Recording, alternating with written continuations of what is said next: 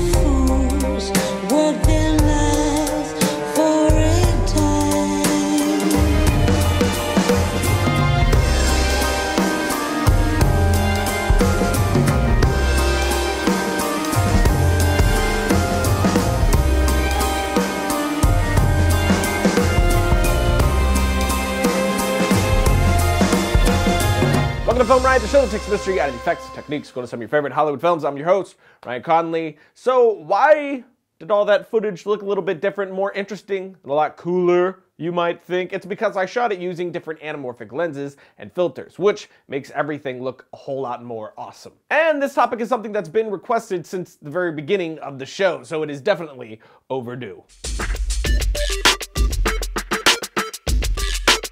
Now before we dive in, I want to talk about what anamorphic is, which is basically true widescreen. Most of us, and even some Hollywood films, will get this widescreen by just cropping the top and bottom of their image like so. What an anamorphic lens does instead is to stretch the image while shooting so it looks like this. Then in post-production, you're going to correct this by unsqueezing the image, and you will have true widescreen, with every precious pixel put to good use. This form of shooting has been used in films like Indiana Jones, Die Hard, Alien, Blade Runner, well, most of Ridley Scott's films, and pretty much all of Christopher Nolan's films as well. The technique was actually invented during World War I to provide a wider view for military tanks, then converted for motion picture cameras in like the 20s. But it didn't get heavy use until 20th Century Fox bought the rights so that it could create its own technique called CinemaScope, which they did to try to lure people back to the theaters since TV was getting so popular. And now you know what it is and where it comes from, so let's get into it. I recently reached out to the good people over at Vid-Atlantic. They make a filter that emulates the look of the anamorphic lens called the Cinemorph filter, so I wanted to get my hands on one of these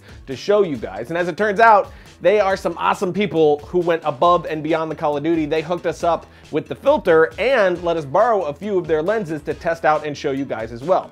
These babies. We have the Iceco Ultra Star, the Sancor 16C, the Panasonic 16:9 conversion lens, and of course, their Cinemorph filters. Now most of these type lenses are actually intended for projectors, but have become very popular with the DSLR crowd. So what you'll do is you'll take the projector lens and connect it using a lens clamp to your camera lens just by screwing it on like so. Now, you will need to do some tweaking to make sure that the lens is right side up, which you can do by pointing it into a flashlight, then spinning the lens until the light is going horizontally across the screen. Now with it all set up, you're ready to shoot, which in camera will look like this, all stretched out. But I had no problem framing my shots at all. You can see exactly what the shot is going to be like in the end. Of course, there are EVFs and monitors that will correct this stretched image, but even if you don't have that, it's really no problem.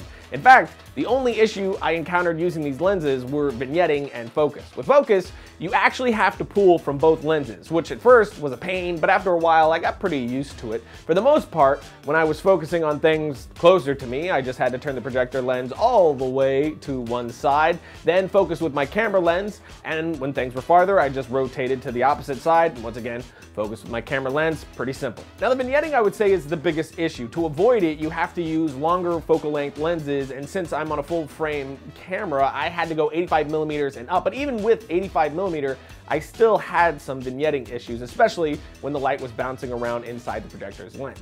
Now, I actually like some of this vignetting, even though it is a downside. If you understand it, you can actually utilize it for style. But that general idea kind of encompasses these lenses in a nutshell. They have tons of small little quirks and issues to keep in mind and work around, like getting soft in certain apertures or not being able to go too wide or even too telephoto with your lens choice. But if you understand the pitfalls, you can use them to your advantage and come up with some very interesting stuff. Which again, this technique in general really renders a much more cinematic look, which is due to the fact that you are shooting stretch, then bringing it into your editor like so, and either stretching or squeezing your image back to normal. I decided to squeeze by dropping the vertical scale. Now, how much you drop depends on what lens you're using. For info on that, you can actually just download this Anamorphic shooter's guide right here. It has all the numbers there and can walk you through it. So now, since the image was stretched then squashed back down, we get these really great cinematic flares and a much more cinematic look to the bokeh as well, which bokeh is just referring to the aesthetic quality of the blur in your image, which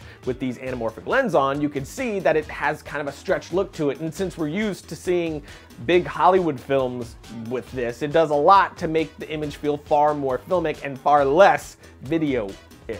So for those of you who often ask how to get a more cinematic look, this is something that definitely delivers the emotion of a Hollywood film. Now I'm going to take a quick break, then we're going to compare footage with and without the anamorphic look and a filter that makes getting the look 10 times easier and cheaper.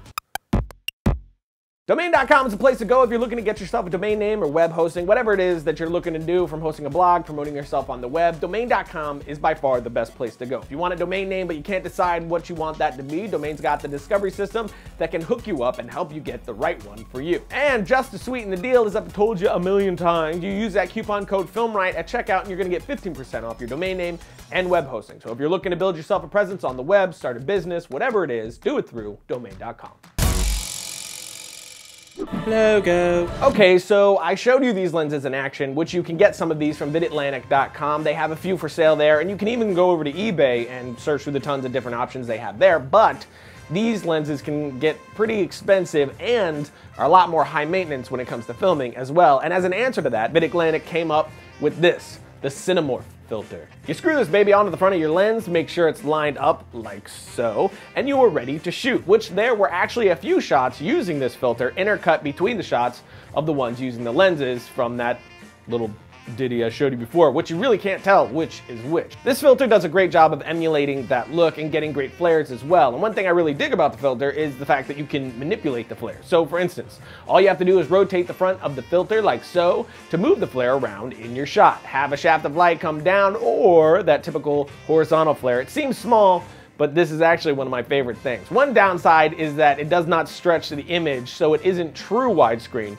So you will be losing some of your image, having to crop the top and bottom. But some of the perks of this filter are the fact that it doesn't make your image soft like some of the lenses do, and the vignetting is less of an issue. It can still be an issue depending on what lens you're using, but I found it much more manageable. Plus, with run and gun shooting, which I do a lot, this filter is far more practical than the lenses are. So there you go. We have the lenses and the filters, which now I would say which is my favorite, but honestly, I don't have one. Although each lens and filter can basically be used for the same effect, each is different and has its own style and personality. One feels a little more vintage, one is a little more epic, and so on. I mean, one of the lenses has that very Michael Bay-ish, J.J. Abrams type flare, and the other one has more of a white, westerny type feeling to it. But each delivers a different type of look and flare, so you really have to test them out and see which one you want. And I mean, really, to give you an idea of what I mean, here's a comparison between each and even some shots that are clean to show you how different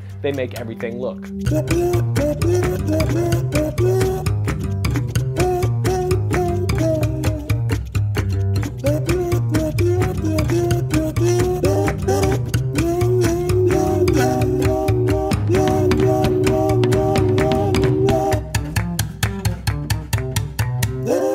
So there you go. I hope this was helpful. I know the topic can be a little bit confusing, especially since there are so many different options. Now, my guess is for most of you, the best option is going to be the Cinemorph filter, which is definitely an awesome addition to my gear set and much cheaper than the lenses at around $99. And of course, you can get this at Vid-Atlantic.com along with a lot of their other great products. So jump over there and check that out. But that's it for today, kids, and since so many people have been asking, yes, I am on Instagram. If you would like to follow me, it's the same as my Twitter, but on Instagram, Ryan_Conley, which you can find right here. But now, I have to go prepare for next week when me and my ghost friends con people out of their money.